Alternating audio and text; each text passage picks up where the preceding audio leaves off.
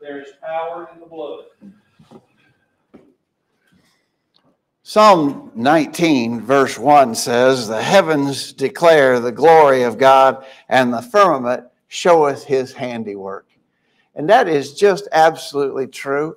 And all of us have experienced that very thing. We've looked up and looked around, and we've seen God's amazing creation, and we just have to glorify him for that. Have you looked up into the nighttime sky and looked at the host of heaven, all the stars? Really, truly innumerable. You know, here in planet Earth, we are in the Milky Way galaxy. And they say, of course they don't know because they can't even count them all, but they say there must be about 300 billion stars in the Milky Way galaxy. You know, our star is just one of them. Our sun is just one of those stars. There may be as many as 300 billion stars in just our Milky Way galaxy. And they furthermore tell us that there may be as many as 100 billion galaxies out there. Can you imagine that? That's just unimaginable, isn't it? And God spoke all of that into existence with the power of his word. Incredible, just incredible, the power of God and his creative work. You know, when we think of God's creation, often we think about things on the massive scale. I know that many of you have been up to the Smoky Mountains in East Tennessee. We love those Smoky Mountains. For many years, I lived and preached with my family and we lived in Knoxville, Tennessee. We spent a lot of time up in the Smokies. We loved the Smoky Mountains. They're just so beautiful. On multiple occasions, we had a chance, my sons and I, to go out into the Wyoming and hike way up in the Rocky Mountains. And the Rocky Mountains are an entirely different kind of mountain, but they are beautiful as well. Just God's amazing creative work, seen on the big, grand scale of the things that he has made. You see the power of God in the big things he made, but could I suggest to you tonight that you can also see the power of God in the tiny, even microscopic things that he has made. If you were hiking up in the Smoky Mountains some spring day along one of the many trails there, and the wildflowers just blooming in abundance, if you stopped and picked one of those wildflowers and looked at it, it would be perfect. Here in these massive mountains, a tiny wildflower, and it's perfect. But you know what? You know what you could do? If you began to peel back the petals of that wildflower, as you looked at the internal parts of that wildflower, you'd see that's perfect too. That's really perfect. You know what you could do? You could take that wildflower and you could go into a laboratory, and you could take the wildflower and put it under a powerful microscope. And you know, as you increase the power of magnification, you know what you'd see? You'd see more and more perfection. You know, men have developed microscopes now that they can even see things clear down on the single cellular level. And if you looked at that wildflower under that most intense magnification, the closer you look, the more and more perfection that you would find. Okay, now hang on to that for a minute because I want to suggest a test to you. First part of the test is this: if God made it, it's perfect. No matter how you look at it. If you look at it on the big grand scale, if you look on the tiny microscopic scale, if God made it, no matter how closely you look at it, it is perfect. On the other hand, if man made it, that's not so. For instance, let me use my watch here as an illustration. I want you to imagine that this is an expensive Rolex watch. It's not. It's a $9.95 Walmart watch. But just imagine, use the power of your imagination for a minute. Imagine this is an expensive Rolex watch. What if we took it apart? I'll tell you, if you had a Rolex watch, it probably wouldn't be a wise thing to take it apart. Let's take it apart. You know, this may be the finest workmanship that men are capable of doing, a Rolex watch. And we take it apart. But when we take it apart, it looks pretty impressive, you know, all the working parts of that watch. But you know what would happen? If we began to put those parts under the microscope, you know what would finally happen as you upped the power of magnification? Those little pins and points in there would begin to look like blunt stakes. and those highly polished surfaces would begin to look like the cratered surface of the moon, if man made it and you begin to scrutinize it carefully, you will begin at some point to finally see flaws in it, okay? So that's a test that I want to suggest to you tonight. If God made it, I don't care how closely you look at it, it's perfect. If man made it and you look at it closely enough, you will see the flaws, okay? Now, I want us to apply that test to the Bible tonight. Do a little exercise that I think might be helpful to us to strengthen and encourage our faith. We want to put the Bible under the microscope for a few minutes tonight. Thanks for being here. We appreciate you very much and draw strength and encouragement by being here together tonight, and we're glad that you're here to be a part of it. As we've been saying right along this week, as we study together, if there's any question, if you have any concerns, if there's even something you maybe don't agree with, by all means, please say a word so we can sit down together and study that through. We believe it's absolutely possible and necessary to understand the Bible and to understand it alike. And we believe that's absolutely possible. So if there's any question, by all means, please ask it. Okay, for our exercise tonight, what I want you to do is turn with me in your Bibles to Genesis chapter 5. Genesis chapter 5. Now, this is a passage that we very often are tempted to sort of skip over. Genesis chapter 5 is one of those passages where it's just a list of men, how long they lived, their sons, how long they lived, and we call it a genealogy, right? And the names are oftentimes hard to pronounce, and we're just sort of tempted to skip over this section and go to the next chapter. But tonight, I want you to spend a little time with me in Genesis chapter 5, and I want you to begin reading with me at verse 21. We're going to take the whole genealogy, but we'll just start sort of here in the middle. Genesis 5, verse 21, and Enoch lived 65 years and begat Methuselah. And Enoch walked with God after he begat Methuselah 300 years and begat sons and daughters. And all the days of Enoch were 365 years. And Enoch walked with God, and he was not, for God took him. And Methuselah lived 187 years and begat Lamech. And Methuselah lived after he begat Lamech 782 years and begat sons and daughters. And all the days of Methuselah were 969 years, and he died.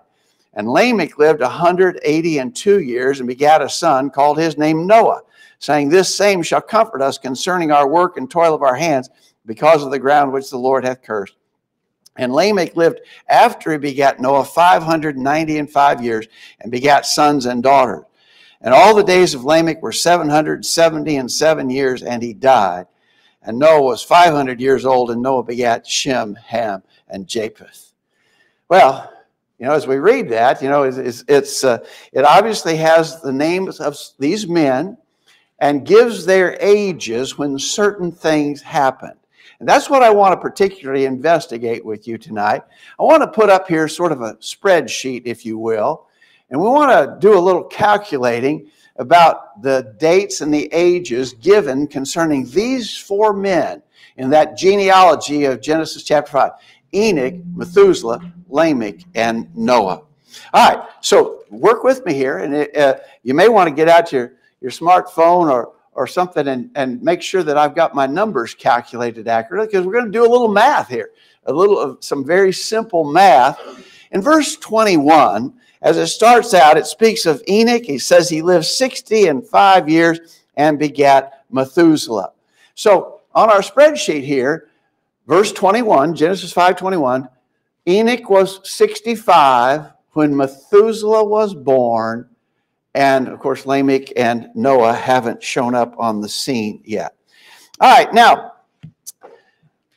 Enoch's son was named Methuselah. Right? Now you know that name. You've heard of Methuselah. We'll talk a little bit more about him in a minute.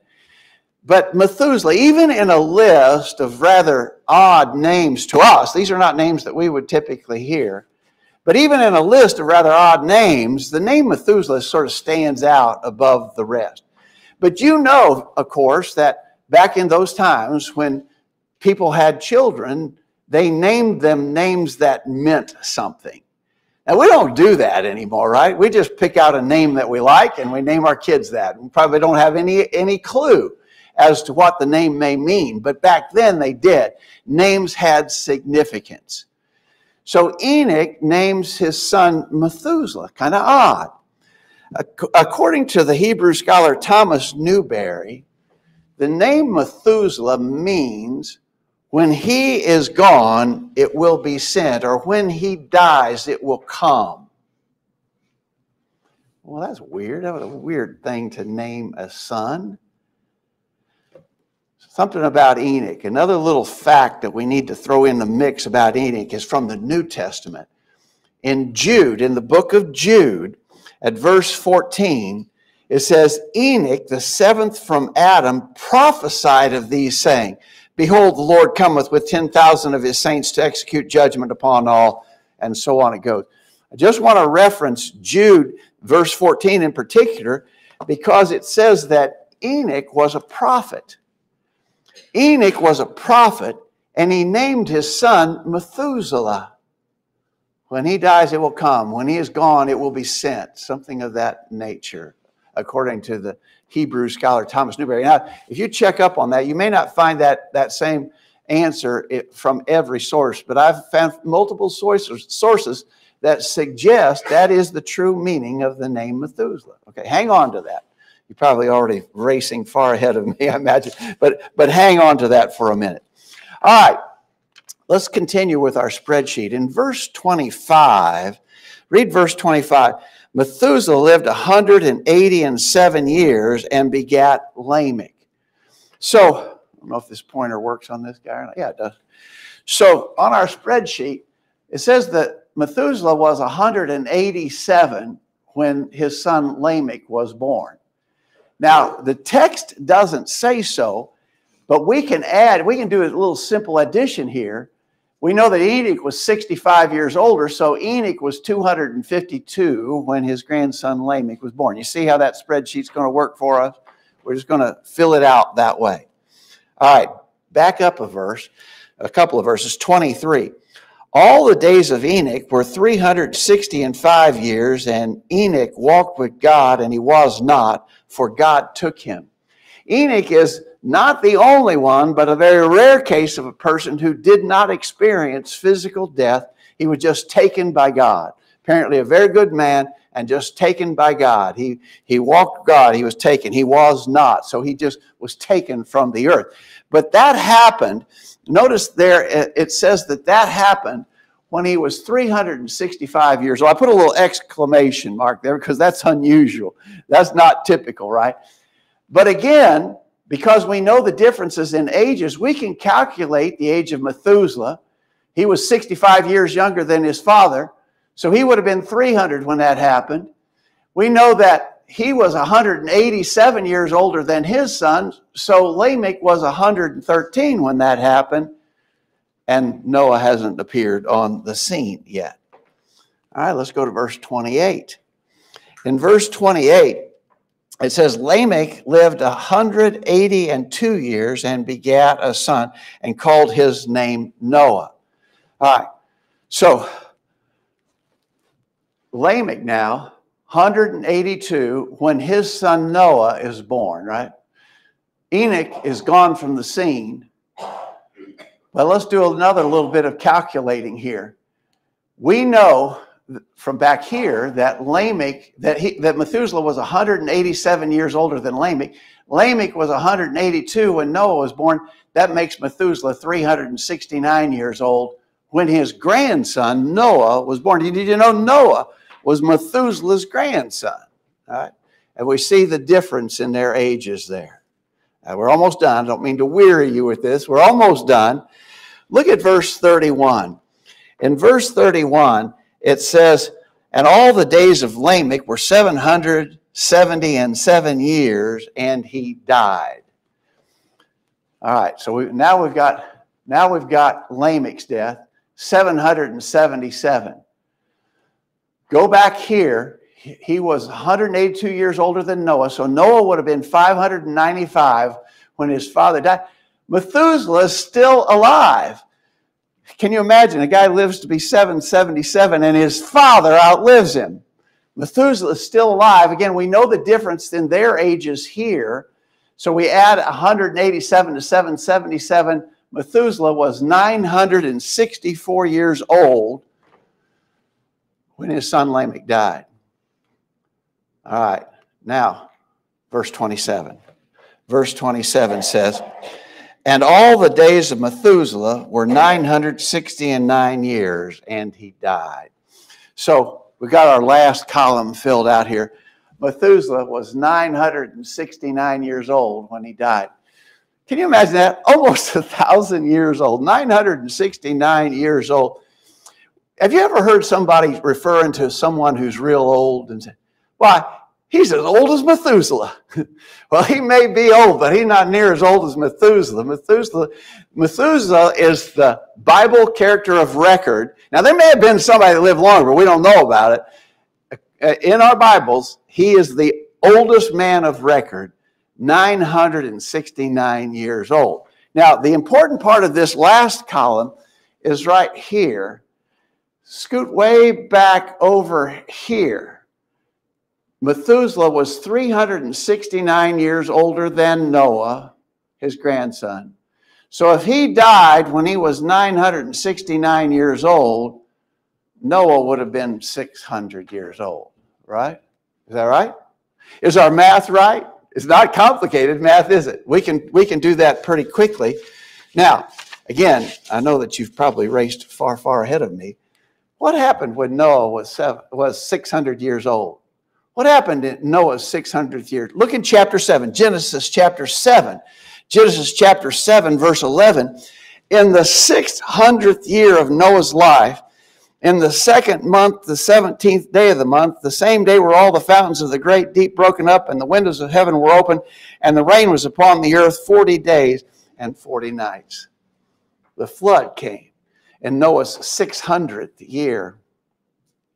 Almost 1,000 years earlier, Enoch had actually issued a prophecy when he named his son Methuselah. When he is dead, it will come. When he is gone, it will be sent.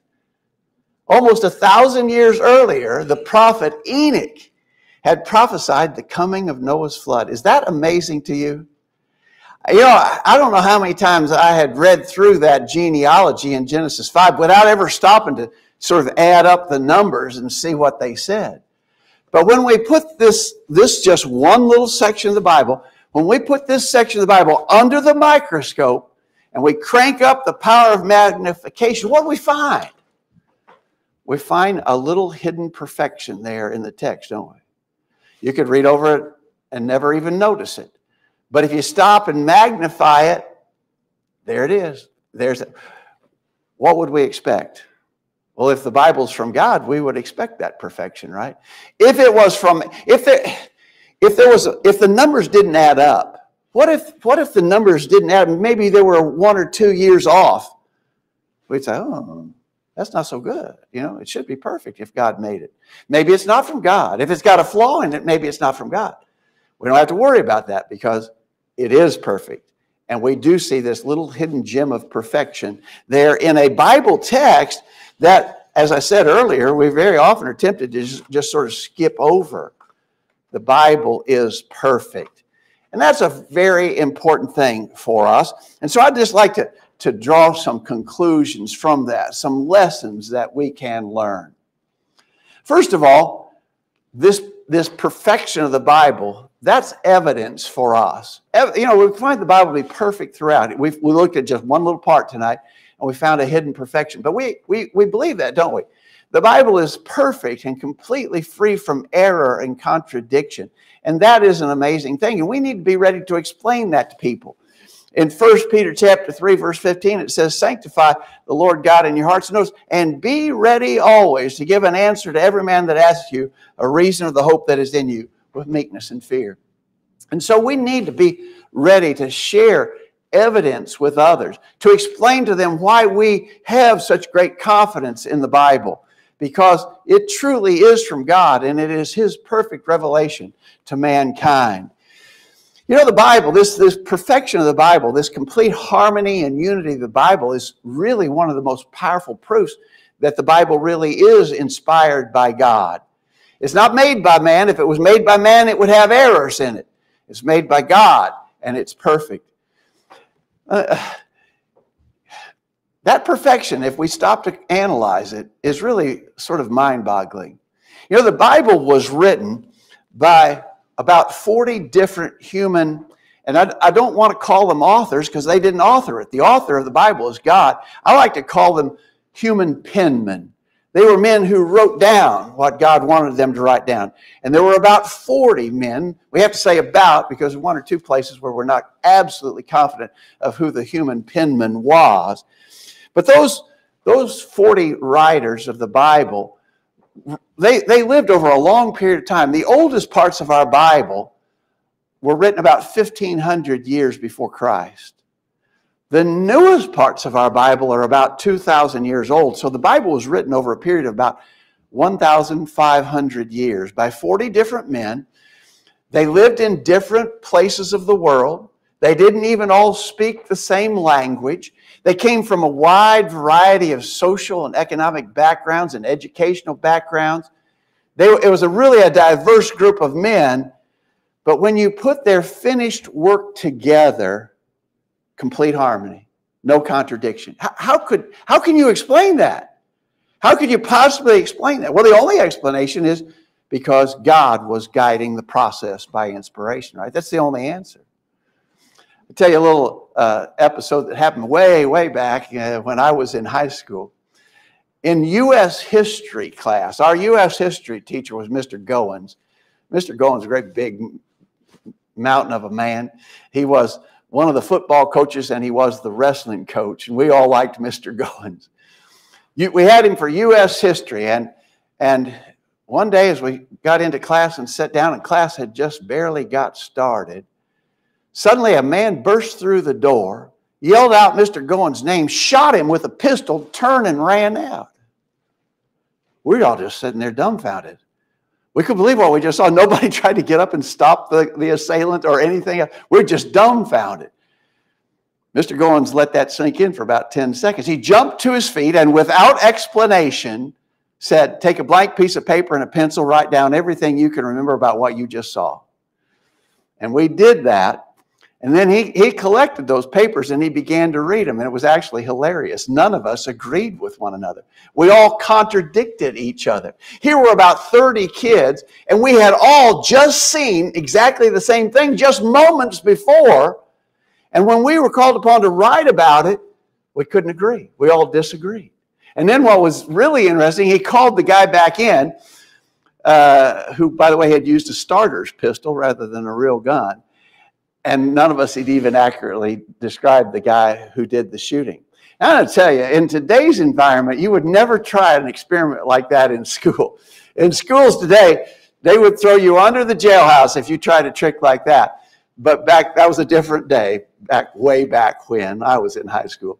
But the point that I'm making is, men on their own could not have possibly written in such perfect unity and harmony as the Bible writers did. We saw a little bit of that harmony in that text in Genesis 5 that we were looking at. But that harmony runs all through the Bible. You can look anywhere you want. You can increase the magnification, test the Bible any way you care to, and you're going to find it's perfect. If it was from man, it wouldn't be perfect, but it's from God, and it is perfect. And that's one of the powerful proofs, powerful evidences for us. But there's some other things. There's some great moral lessons to be learned from the business about God sending the flood in the days of Noah, predicted by Enoch when he named his son Methuselah. One of the things we see in this story is that God patiently waits for sinners to repent. In Genesis chapter 3, Genesis chapter 6, verse 3, the Lord said, my spirit shall not always strive with man, for that he also is flesh. Yet his days shall be 120 years. Focus in on that last phrase there. His days still yet, his days shall be 120 years. I think what is being implied there, or stated, plainly stated, I guess, not really implied.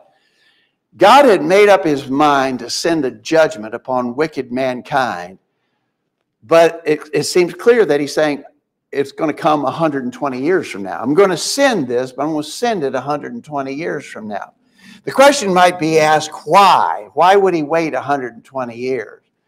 I think part of that answer may very well be that it would take Noah that long to build the ark. You know, Noah's Ark was the largest vessel ever constructed by man until sometime within the last 100 years. Now, some of the great super tankers that carry oil across the oceans are bigger than Noah's Ark was. But before that, no one had ever even attempted to make a vessel that large. I imagine some of you have been up to northern Kentucky, Cincinnati area, and visited the ark. They've built an ark up there, full-scale replica of the ark. I've not been, but I've talked to several people who have been, and all of them are impressed with just the physical size of that thing. Can you imagine being given a job like that to do without any advantage of the modern tools we would have at our disposal? It was an incredibly big job that Noah was assigned to do, and he did it so faithfully. But I think it's not unreasonable to imagine that it may, in fact, have taken him that long to get the job done. But I tell you, there's another part to that story, too, or another part of answer to why did God wait 120 years. In 1 Peter chapter 3, verse 20, it says, the long-suffering of God waited in the days of Noah while the ark was a-preparing. And so part of that delay of time is ascribed to God's long-suffering nature. Add to that what Peter says in 2 Peter 2, verse 5. It says, God spared not the old world, but saved Noah, the eighth person. Notice, a preacher of righteousness, bringing in the flood upon the world of the ungodly. So while Noah was building the ark, he was also preaching God's righteousness. And God, in his long-suffering nature, was waiting. He was waiting before he sent the punishment that he had determined that he was going to send. Noah was preaching righteousness, and so there was at least the hope that someone would repent at such preaching and be spared from the punishment that God was about to send. God is a long-suffering God. That nature of God is unchanged. In 2 Peter chapter 3, verse 9, the Lord is not slack concerning his promise, as some men count slackness, but is long-suffering. There's that word again. He's long-suffering to usward, not willing that any should perish, but that all should come to repentance. So that's the nature of God. It was true back in the days of Noah, and it's still true today, that he's a long-suffering God. He doesn't want anyone to perish. He gives time and opportunity for repentance. But I want you to think about this. As God was waiting, and that's what that text said, God was waiting while the ark was preparing. What else was happening? What else was happening while God was waiting? And Noah was building the ark. What else was happening? Methuselah was getting older, right? Methuselah just kept getting older and older as God waited, as Noah prepared the ark. As God in his long-suffering patience waited, Methuselah kept getting older. Could it be, I'm just offering this as a potential, I couldn't prove it.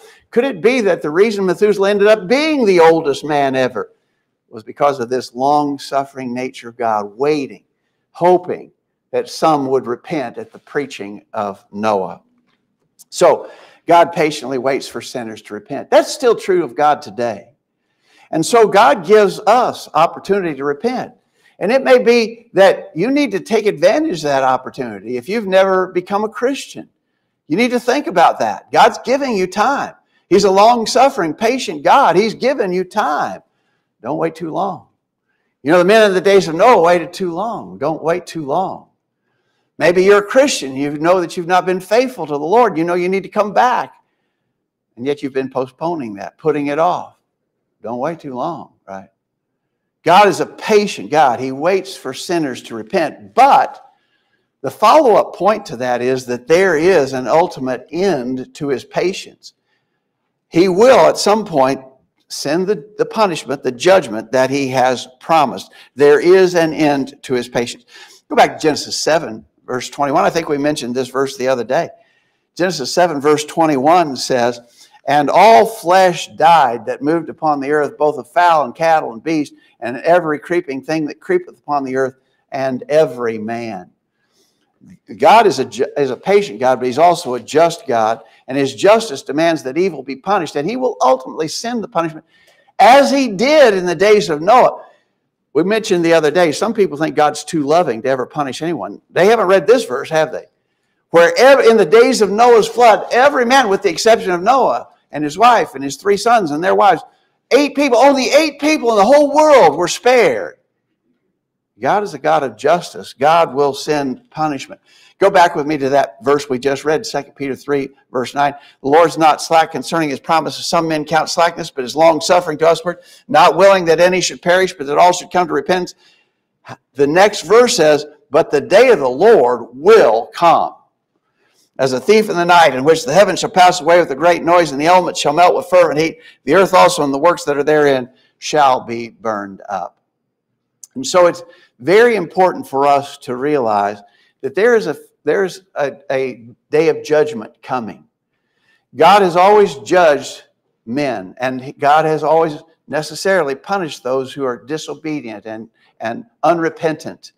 He did it in the days of Noah, and that same thing will happen again. There's a day of judgment coming, and we need to be aware of that and ready for it. And so what we would say is, finally, there's only one thing that really matters. And of course, what that one thing is being right with God. What are you doing in your life right now that you view as really important? What are the really, maybe, what do you view as something super important that you're involved in? Maybe at your job, maybe with your family, maybe at school, some of you kids, as you study your subjects. You know, all of those things have some importance for sure, but in the final analysis, those things are all going to pass and be forgotten. You know, when you die, it won't be long before all about you has been forgotten. I've thought about that, you know. Think with me a minute about your ancestors. So, go back to your father and mother. Okay, we know our fathers and mothers. You had 2 parents, right? Go back to their parents, your grandparents. Did you know your grandparents? Do you know your grandparents? You have 4 grandparents, right? And most of us can recall and have memories related to our grandparents. So 1 generation parents, 2 generation grandparents. Go back 3 generations to your great grandparents. You had 8 of those. You know your great-grandparents? Did you know them? You know anything about them? Can you tell me the names of your 8 great-grandparents? I can't begin to. I can't even begin to. Now, there might be somebody here, somebody typically will say, well, I did Ancestry.com. You know, I studied my genealogy. With the exception of those who may be really into genealogy studies, most of us can't even name our great-grandparents. Is that a little bit scary? Because you know what, take it now. We were looking backwards, take it forward. So Cindy and I have 4 kids, and they all live close to us, and we love to be around them. And we have been blessed with 13 grandkids, if you can believe it, and they are all nearby, and we get to see them often.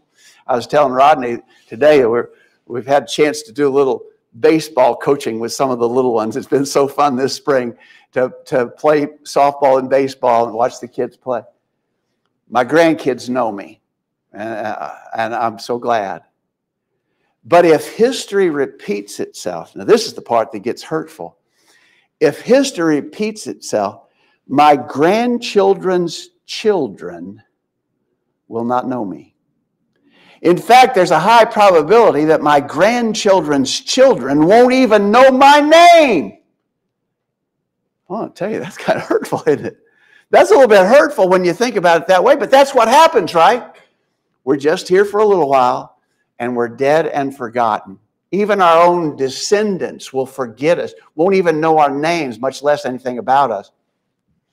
Since that's the case, then I submit to you that there's only one thing that really matters. In this world, the only thing that really matters is to live for God, to obey Him, to do His will. In Matthew chapter 24, Jesus referenced the days of Noah. We've been talking about that tonight. Matthew chapter 24, verse 37, Jesus said, as the days of Noah were, so also shall the coming of the Son of Man be. For as in the days that were before the flood, they were eating and drinking, marrying and giving in marriage until the day that Noah entered into the ark and knew not till the flood came and took them all away. So shall also the coming of the Son of Man be. Watch, therefore, for ye know not what hour your Lord doth come. I think it's interesting. If you look at that, it says they didn't know until the flood came. Why didn't they know? Because they weren't listening, right? Noah was preaching God's righteousness. Noah was telling them about what judgment of God was coming. It says they didn't know, and the reason they didn't know is because they weren't paying attention. And the flood came and took them all away. Jesus said, we need to watch, therefore, for you know not what hour your Lord doth come. We dare not be in the same condition that they were in, having ignored the warnings and being unprepared, unready when the Lord comes in judgment. What's your situation tonight? Have you obeyed that simple gospel plan of salvation? Hear, believe, repent, confess, be baptized for the remission of sins. Have you done that? If you have not, that is the singularly most important decision of life.